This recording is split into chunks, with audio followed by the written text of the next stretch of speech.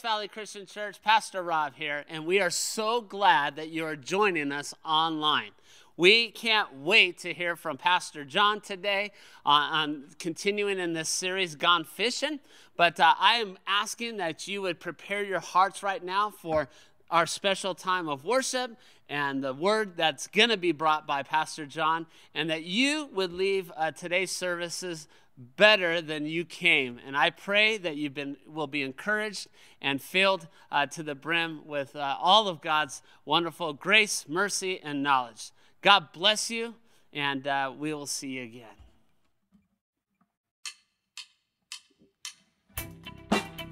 How's it going? West Valley Christian Church. Excited to be here doing worship with you guys. Let's all stand if you're at home. Let's stand. Let's clap our hands. I know we might not be in the church, but we are the church. So let's have a good time. Let's sing out.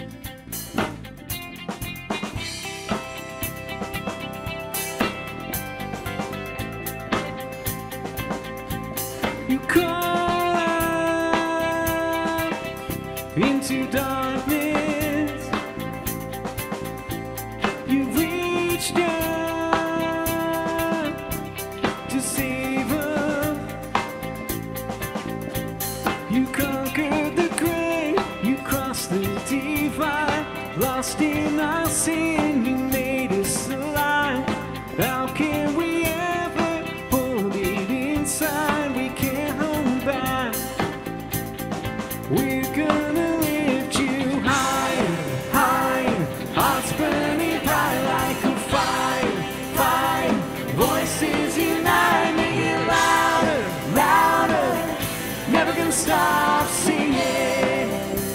Ooh, never gonna stop singing.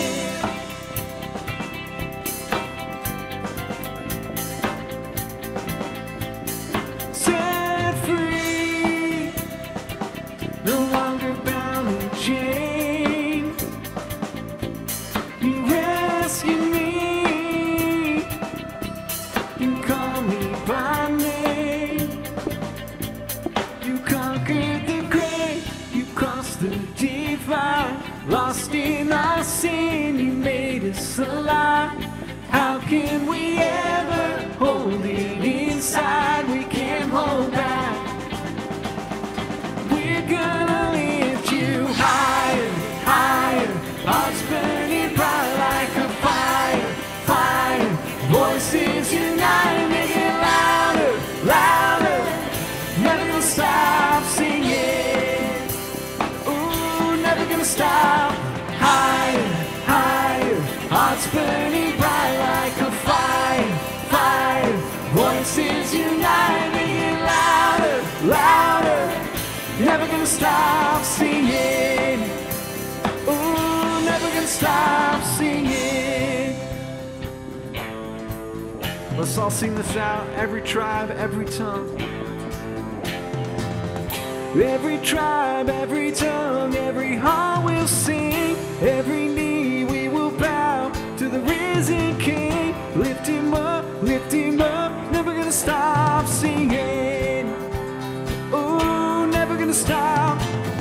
Every tribe, every tongue, every heart will sing. Every knee we will bow to the risen King. Lift him up, never gonna stop singing. Ooh, never gonna stop. Higher, higher. Hearts burning bright like a fire, fire. Voices unite, make it louder, louder. Never gonna stop singing. Ooh, never gonna stop. Higher, higher. Hearts burning bright like a fire, fire. Voices unite, make it louder, louder. Never gonna stop singing. Ooh, never gonna stop singing.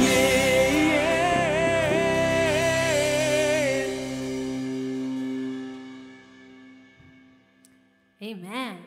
Well, let's continue to lift up the name of Jesus. Would you just continue to join in and sing with us as we sing Worthy?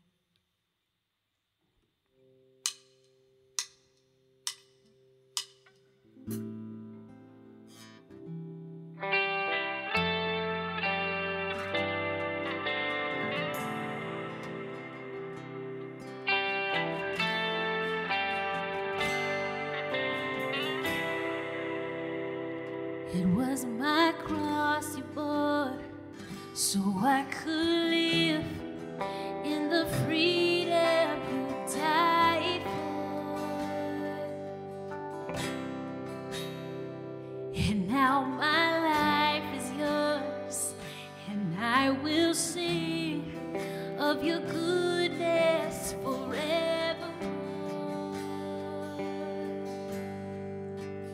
Worthy is your name, Jesus.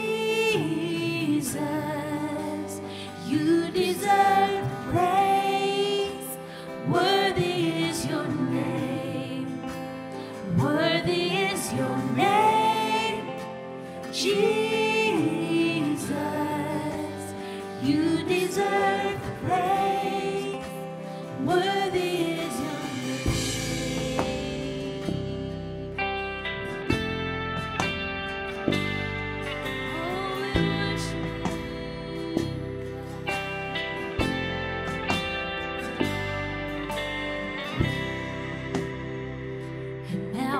shame is gone.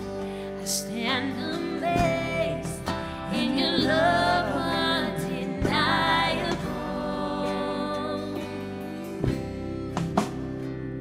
Your grace goes on, and I will sing of your goodness forevermore.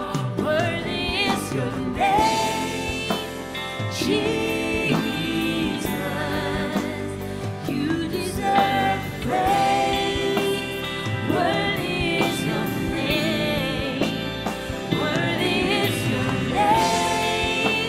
Jesus.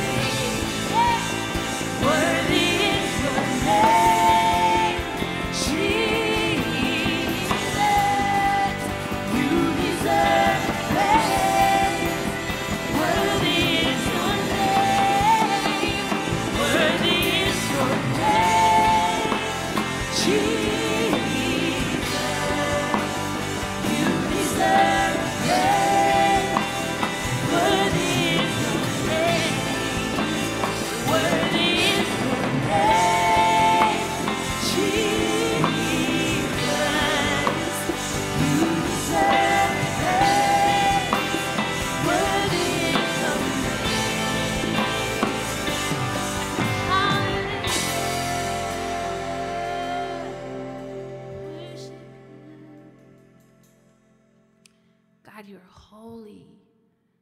There's none like you, Jesus. Worthy, worthy is your name.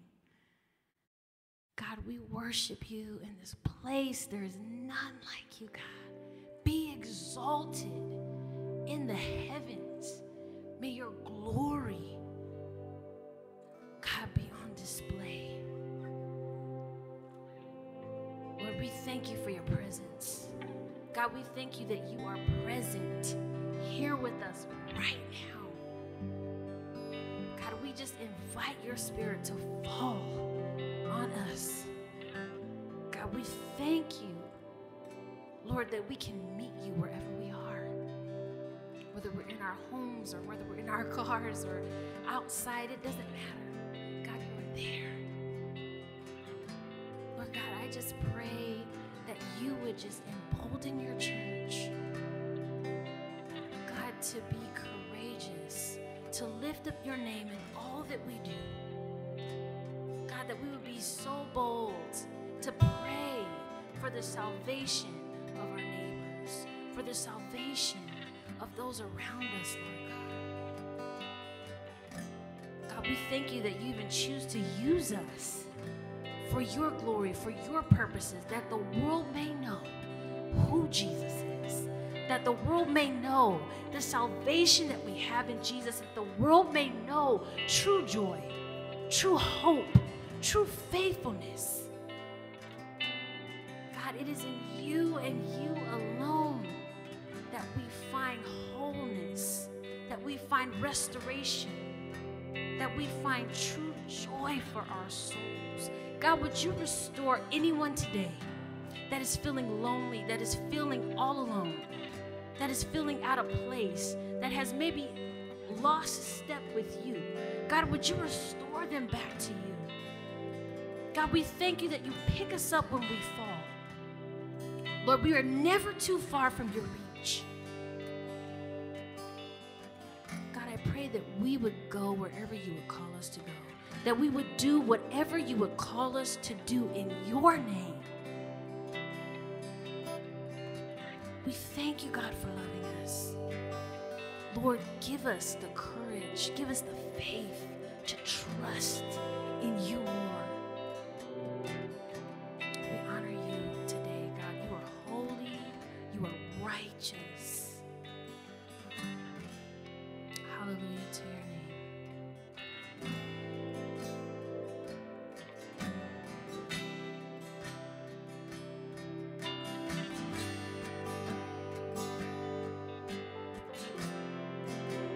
Sing this together. You call me out upon the waters, the great unknown, where feet may fail, and there I find you in the mystery, in oceans deep, my faith will stand. So I will call upon your name and keep my eyes above the waves. When oceans rise, my soul will rest in your embrace. For I am yours, and you are mine.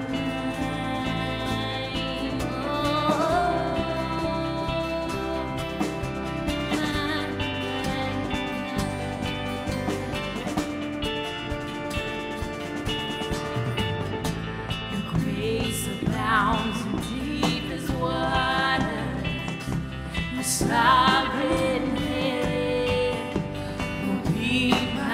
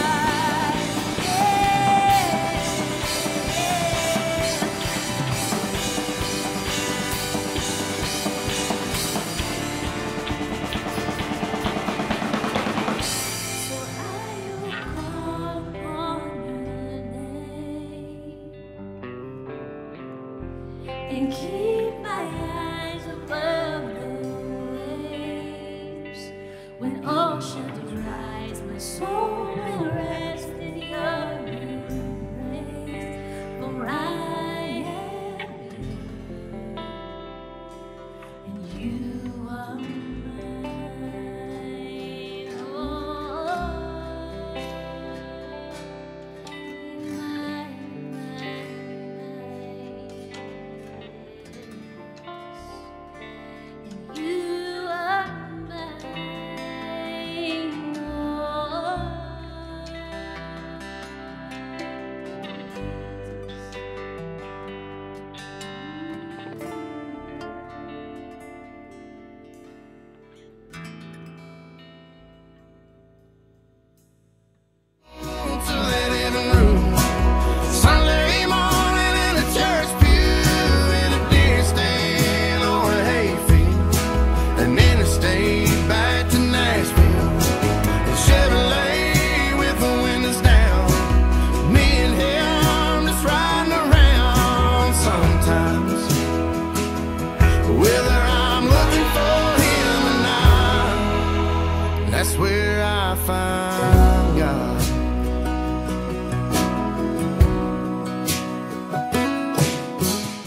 I love the title of our sermon series, Gone Fishing, and yet I have to tell you honestly, I'm not really a big fan of fishing.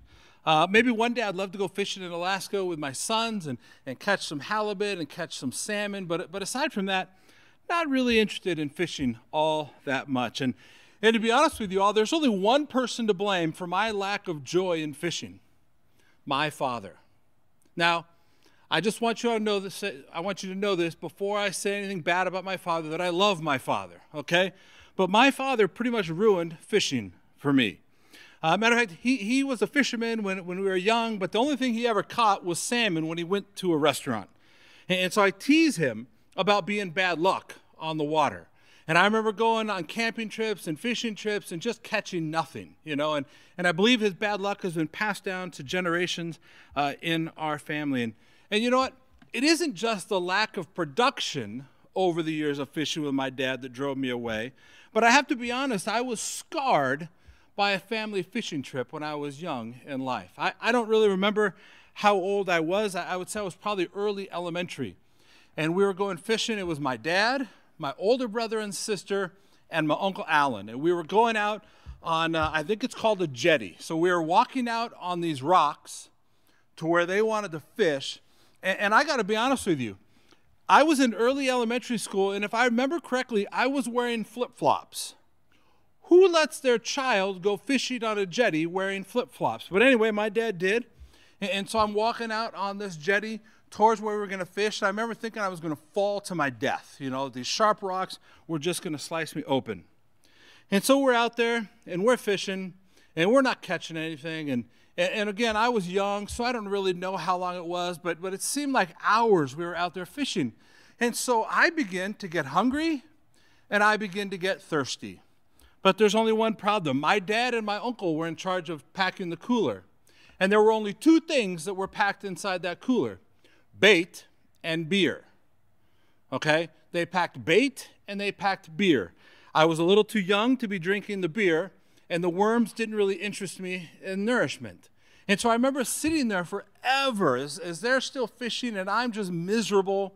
And at some point, I'm so hungry and I'm so thirsty that I begin to start throwing up all over the rocks of this jetty. And so it was at that point that my dad and my uncle finally decided to wrap things up and to get us out of there. And so I remember going back to my grandma and grandpa's house in Torrance, and I remember feeling like I was going to die. So is there any wonder why I'm not really interested in fishing to this day? Thanks, Dad. So if you look through the Gospels, unlike my dad, Jesus was quite a fisherman. He was great at catching fish, but he was even better at being a fisher of men. And it may not work with people, but if you're going to catch fish, and I only know this because others have told me this, I've not experienced this in my own life, but if you're going to have success fishing, it's something you want to do early in the day. If you remember 2 weeks ago in the first sermon, the Pastor Rob preached on this. He told the story of going fishing and leaving at like midnight to get out to the good spot. And so Jesus kind of lived that in his own life. In Mark chapter 1, verse 35, it says this: very early in the morning, while it was still dark, Jesus got up, left the house, and went off to a solitary place where he prayed. And so more important than Jesus' secret on how to fish, this verse kind of gives us his secret to prayer. He got up early. Like he got up early and went and prayed before anything else could get in the way. It says that he went to a solitary place. He went somewhere where he could be alone, somewhere that he could pray and not be distracted by other things going on all around him. And it says, and then he prayed.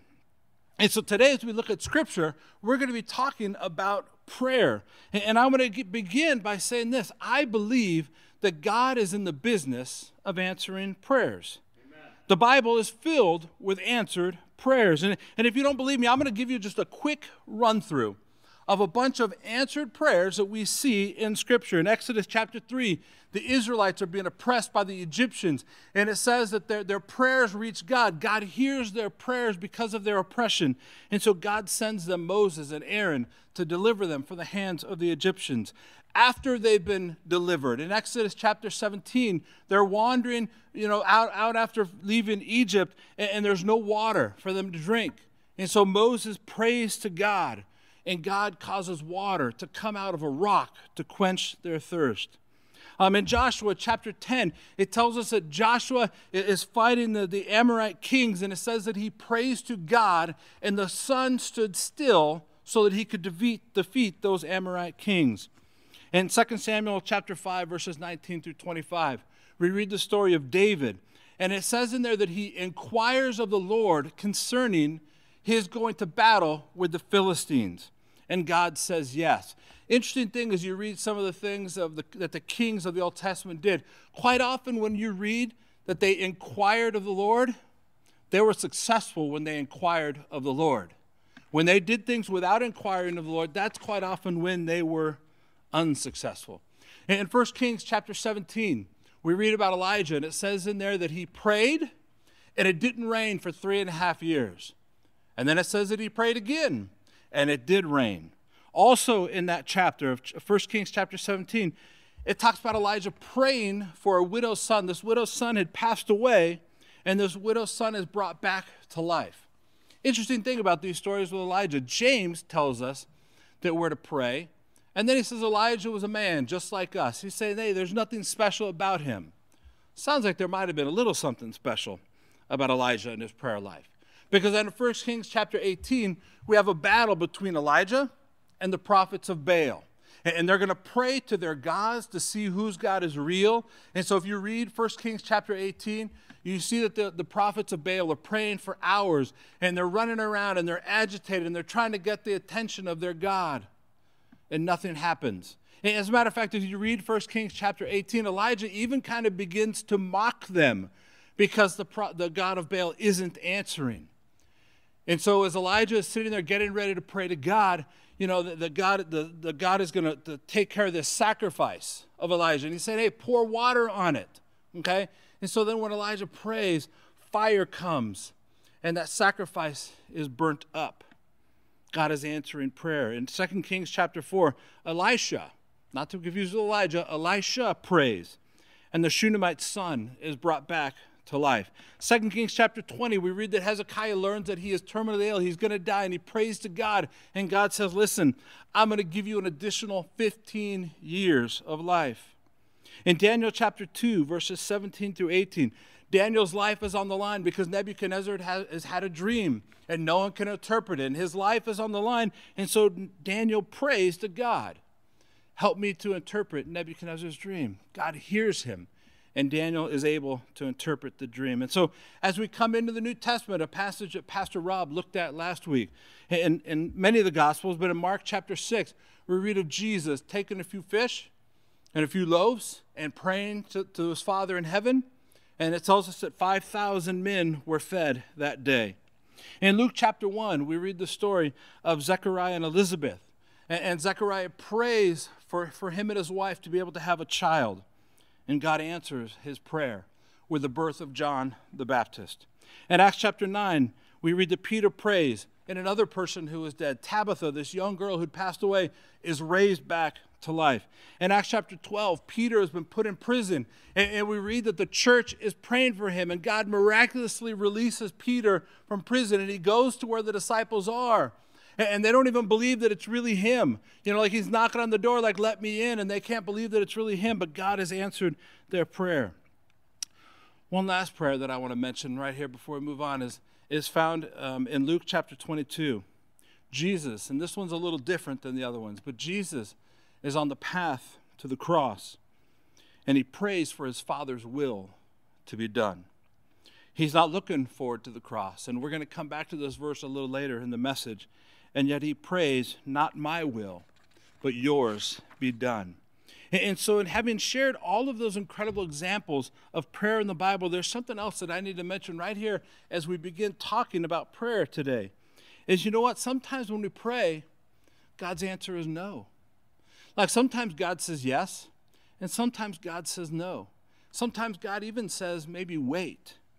And the difficulty for us is that we always want God to say yes to our prayers. And when he says no and he says wait, we don't really understand. And to be honest with you, I don't understand that sometimes. I don't know why. Sometimes the answer is no, and sometimes the answer is wait. But I know that my job is simply to pray. And so before we spend some time talking about what I think I've learned about prayer, I want to share a few more verses about prayer that I think are really key for us to remember. And one of them is actually a verse that I've already mentioned, Mark 1:35. Very early in the morning while it was still dark, Jesus got up, went off to a solitary place where he prayed. Jesus is the Son of God, and yet he needed to go spend time with his Father. If Jesus needed to pray, doesn't it make sense that you and I need prayer? Like, think about it. If the Savior of the world needed to get up early to go pray to his Father, how much more do we, us fallen sinners, need to be making sure that we are spending time in prayer with our Father? Prayer is essential for us to have a Spirit-filled, godly life. It isn't possible without it. It isn't optional. Jesus got up early. But the truth is, it doesn't matter when we pray. You could pray early, you could pray late, and hopefully we're praying all throughout the day in between. You know, like it's great to have an early prayer time, just in a quiet place to pray, but hopefully as we're living our lives, we are having a daily conversation, a run-in conversation with the Lord about everything that we're facing and everything that we're doing. The second verse that I want you to think about this morning, or today, is 1 Samuel chapter 1. Verses 10 through 16. And this is kind of a complicated story because it's a story of Hannah, and Hannah's husband Elkanah has a second wife. And so in this story we read that this other wife has children, but Hannah has not had any children, and it's a sore spot for her. As a matter of fact, it says in that passage that Elkanah, her husband, loved her very much, but the other wife would provoke Hannah. Like she would do things to purposely irritate her. And so Hannah's heartbroken that she hasn't been able to have any children. She's heartbroken that she hasn't been able to conceive, and so she prays to the Lord. And this is what 1 Samuel chapter 1 says. It says, in her deep anguish, Hannah prayed to the Lord, weeping bitterly. And she made a vow, saying, Lord Almighty, if you will only look on your servant's misery and remember me, and not forget your servant, but give her a son, then I will give him to the Lord for all the days of his life, and no razor will ever be used on his head. As she kept on praying to the Lord, Eli observed her mouth. Hannah was praying in her heart, and her lips were moving, but her voice was not heard. Eli thought she was drunk, and said to her, how long are you going to stay drunk? Put away your wine. Not so, my lord, Hannah replied. I am a woman who is deeply troubled. I have not been drinking wine or beer. I was pouring out my soul to the Lord. Do not take your servant for a wicked woman. I've been praying here out of my great anguish and grief. She's praying and she's so upset. Words aren't even coming out of her mouth, and someone thinks that she's drunk. But really what she's doing is she is praying to the Lord. She is laying out her prayers to the Lord. And we know from the story that God hears her prayer and gives her that son, Samuel. And he goes on to be a great man of God. And there's so many lessons for us to learn from Hannah. But one of the things that I want us to understand, and it's so important for us today, is this. As you know what? In our anguish, God hears us. Like, it doesn't matter what you're going through, it doesn't matter what the struggles you're going through, is that as we struggle and as we're pouring out our heart to the Lord, and however we do that, I want you to know that God hears you. God can hear you, and he knows what's going on, and he cares. And so sometimes as we're going through life, we feel like we're alone. We feel like people don't understand. We feel like people don't just care about what's going on. And I want you to understand, as you are pouring out your soul to the Lord, that he truly cares about you, that our Heavenly Father hears us. He doesn't always promise to do what we want. Hannah was given a son, Samuel. And like I mentioned earlier, we're not always, the answer to our prayer is not always yes, but we can trust that he is there and that he is listening. The next verse that I want to draw your attention to is found in Daniel chapter 6. And the life of Daniel is a story that as Christians we talk about a lot, and people know this story, and so we're familiar with him. But a short version in this chapter of Daniel chapter 6 is this. He's one of the administrators for Nebuchadnezzar. And matter of fact, he's probably Nebuchadnezzar's favorite administrator because what he does is blessed. And so these other guys were jealous of Daniel. And so they set up a trap to catch him. They went to Nebuchadnezzar, appealed to his pride, and said, hey, let's make it a law that no one is to pray to anyone or any god other than you for the next 30 days. And so Daniel chapter 6, verse 10 says this. Now when Daniel learned that the decree had been published, he went home to his upstairs room where the windows opened toward Jerusalem. 3 times a day, he got down on his knees and prayed, giving thanks to his God, just as he had done before. Several things really stand out to me from this verse. But first of all is this. Our priority is always going to be to obey God and not men. You know, the Bible tells us that we are to submit to our governing authorities. But as we think of this story, the law that was passed to only pray to Nebuchadnezzar would have been a violation of what Daniel knew to be God's will in his life. He knew that was a law that he could not obey. And you know, as Christians, this has been a subject that's been talked a lot in these last couple months as people are talking about church and obeying stuff. And I don't really want to get sidetracked from the topic of prayer, but our first priority is always going to be obedient to God's law. Amen. The second thing I want us to notice is that, you know what Daniel did? He went about praying like he usually did. He went to his room 3 times a day and he prayed. Notice there's a couple things that he didn't do. He didn't go to Nebuchadnezzar's palace and throw himself down in front of Nebuchadnezzar's palace and pray right there for everyone to see him. He wasn't throwing it in everybody's face that he was still praying. He went to his room like usual and prayed.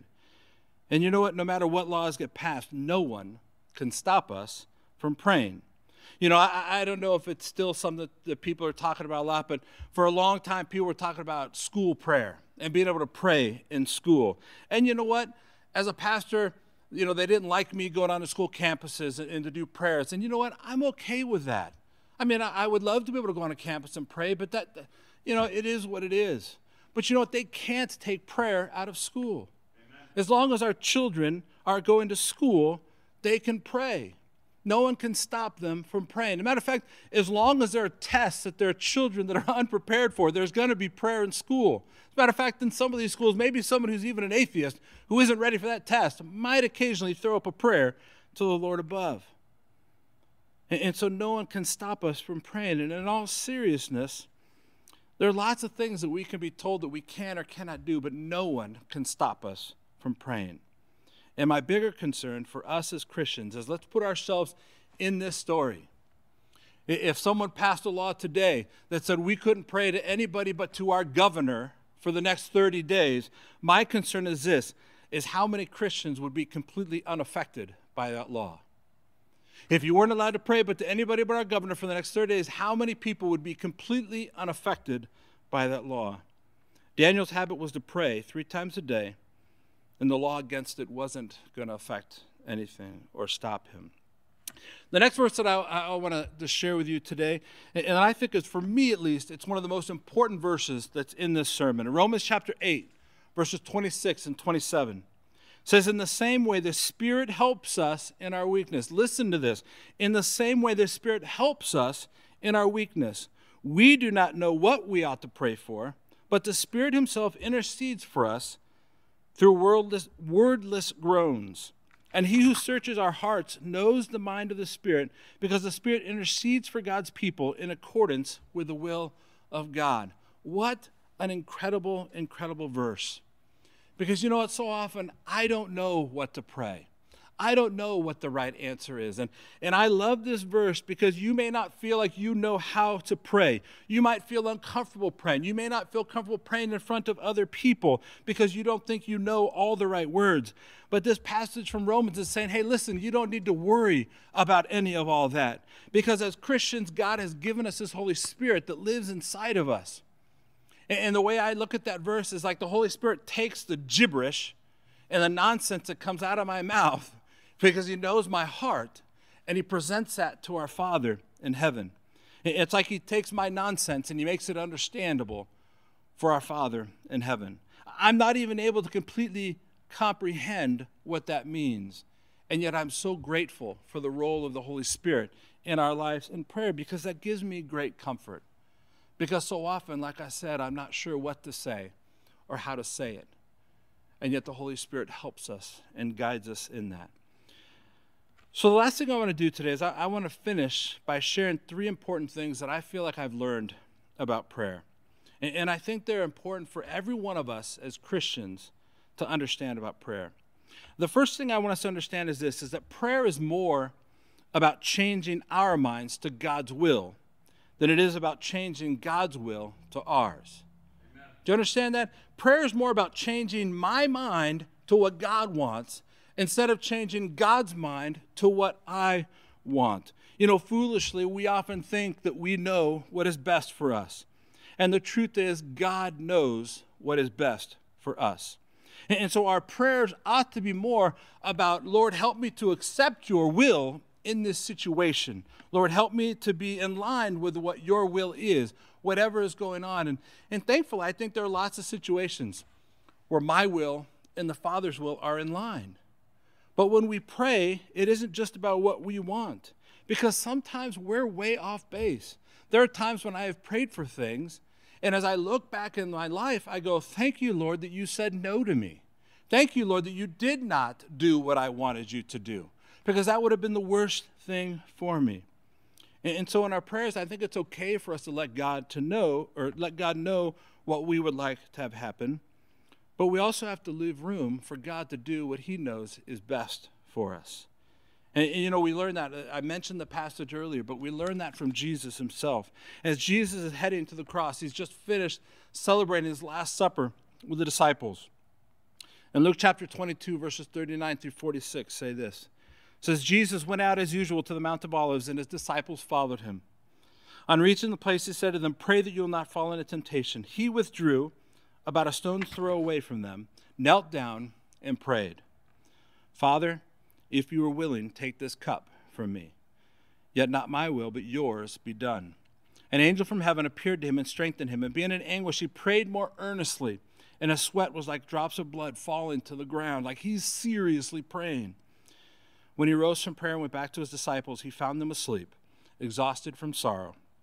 Why are you sleeping, he asked them. Get up and pray, so that you will not fall into temptation. From reading the other Gospels, we know that prayer that Jesus says there in verse 42 is something that he prays more than once. He's on the verge of facing the cross, and he's, like I said, he's talking to his Father. He's basically saying, Dad, is there anything else that we can do? Is there any other way? And yet he knows that there isn't. But he's asking anyway. And his prayers can really teach us so much, because the key words for us is, yet not my will, but yours be done.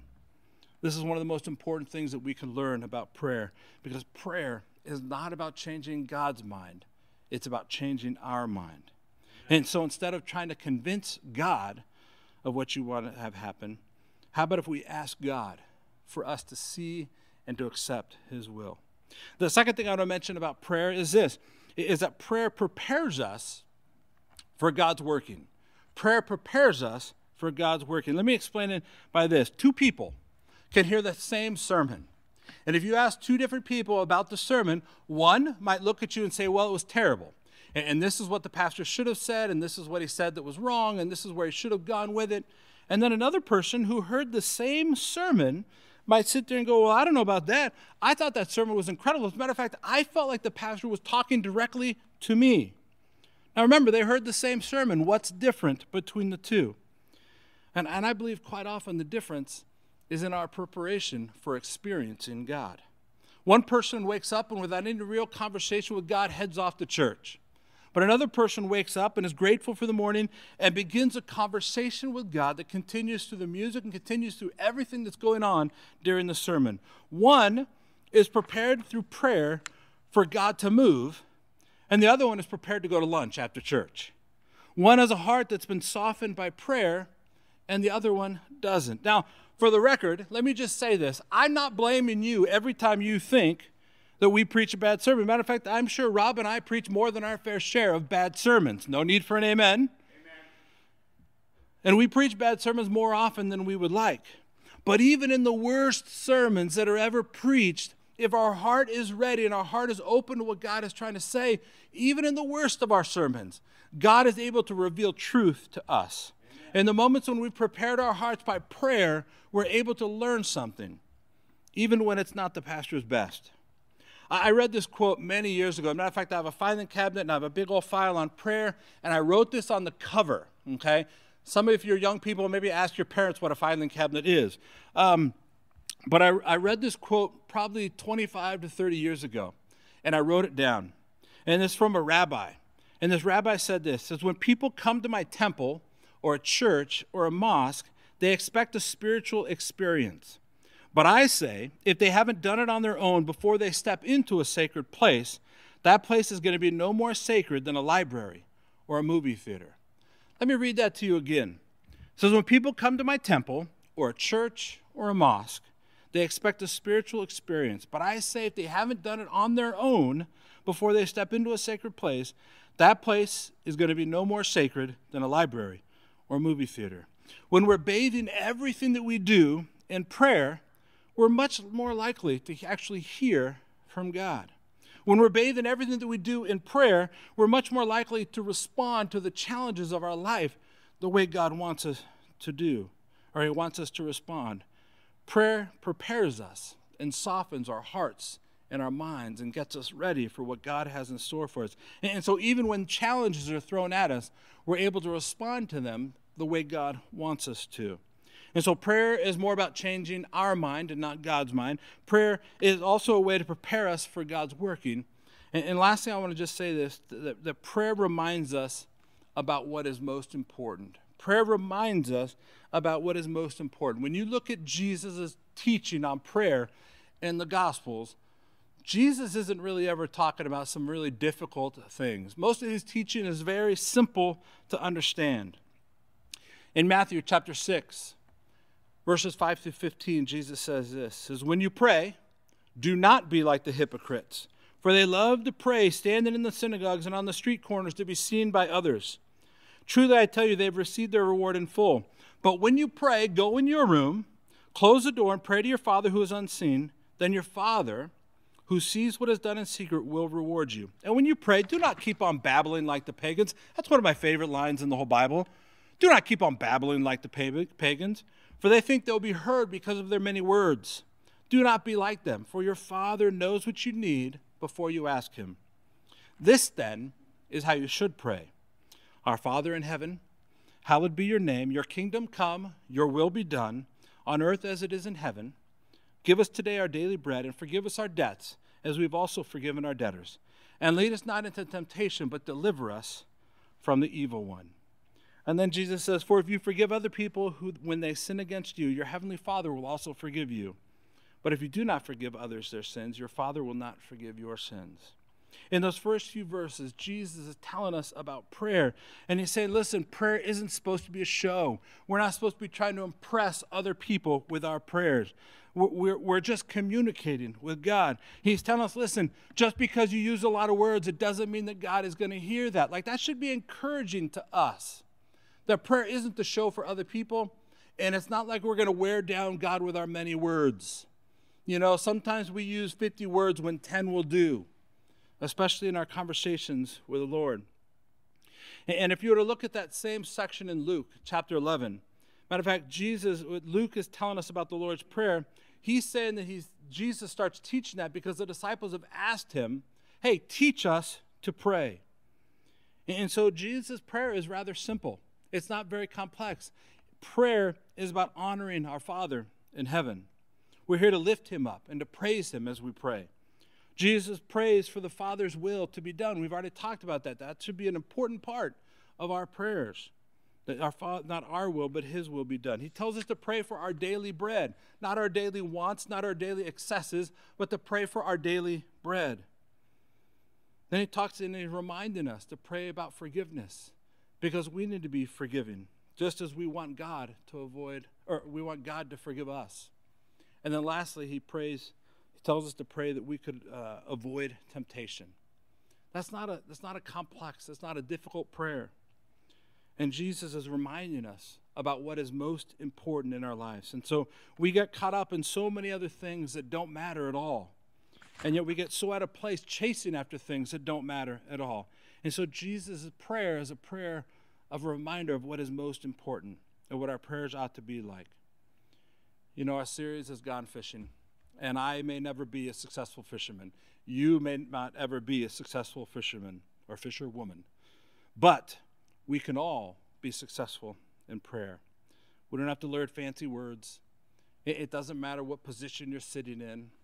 If you're on the ground, if you're in a chair, if you're laying in your bed, it doesn't matter. God hears it, and he understands it all.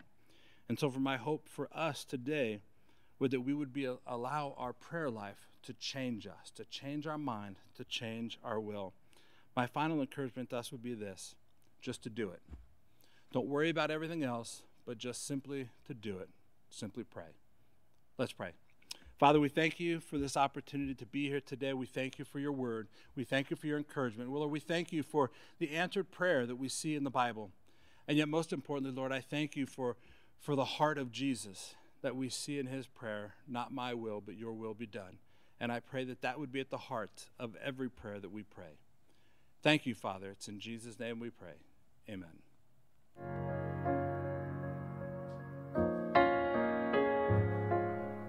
So we've come to a time of communion, and this reminds me of miracles.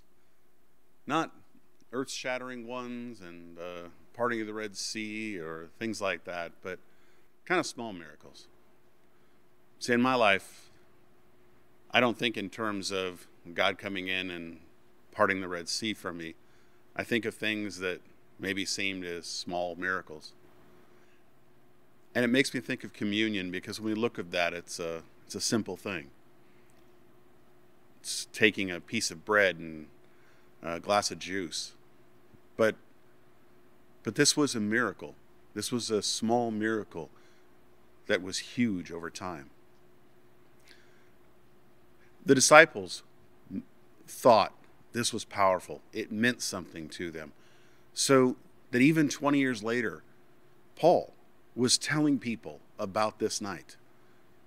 In the book of Corinthians, Paul says, "For I received from the Lord what I also passed on to you. The Lord Jesus, on the night he was betrayed, took bread, and when he had given thanks, he broke it and said, 'This is my body, which is for you. Do this in remembrance of me.'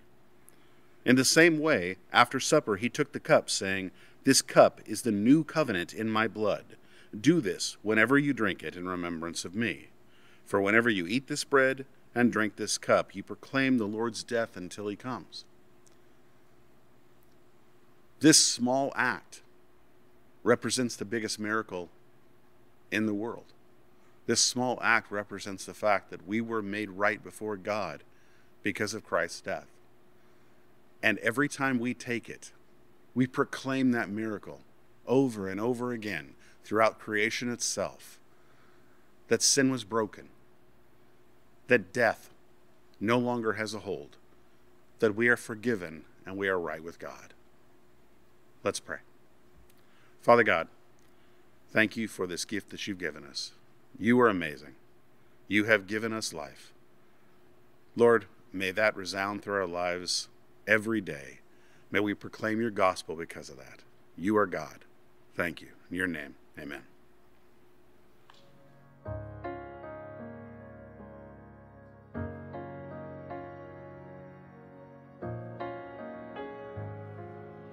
Let's have a meal. Let me reveal who I am. I'm your Savior.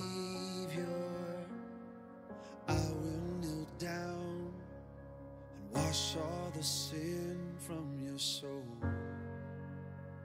I'm your servant. I am all you need. I'm the lamb that was slain. We've come to a time of offering. This is a time for our members and our regular attenders to give back what God has given to them. Over my shoulder, you can see the different ways that you can send money in. This money is being used all over the world. There's a church in Kenya right now that is being built because of parts of this money. There are homeless in this valley that are being fed because of parts of this money. There are ways that this money is being used to show God's love to this world all over the place, and you at West Valley are part of that. Let's pray. God, thank you for your generosity, Lord, and may we be generous back. May we give what you've given to us And Father, may you take that money and change this world. Praise your name. Thank you. Amen.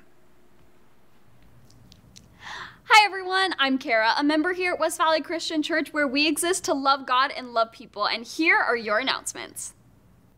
The men's breakfast is next Saturday. Men of West Valley on September 5th, you can pick up a great meal packed by the West Valley Iron Chefs between 8 and 8:30 a.m. and log on to the WebEx at 9 to hear a great speaker and enjoy great fellowship. Life groups are going strong and growing. We want every person at West Valley Christian Church to be able to experience the community and growth of our weekly life groups. We are still meeting on Zoom and have plenty of room for more to join. Please contact John Stahlberger at john@wvcch.org. And those are all the announcements I have for you today. If you're new to us, we are so glad you decided to visit, and we would love for you to make West Valley your church home. Have a great week.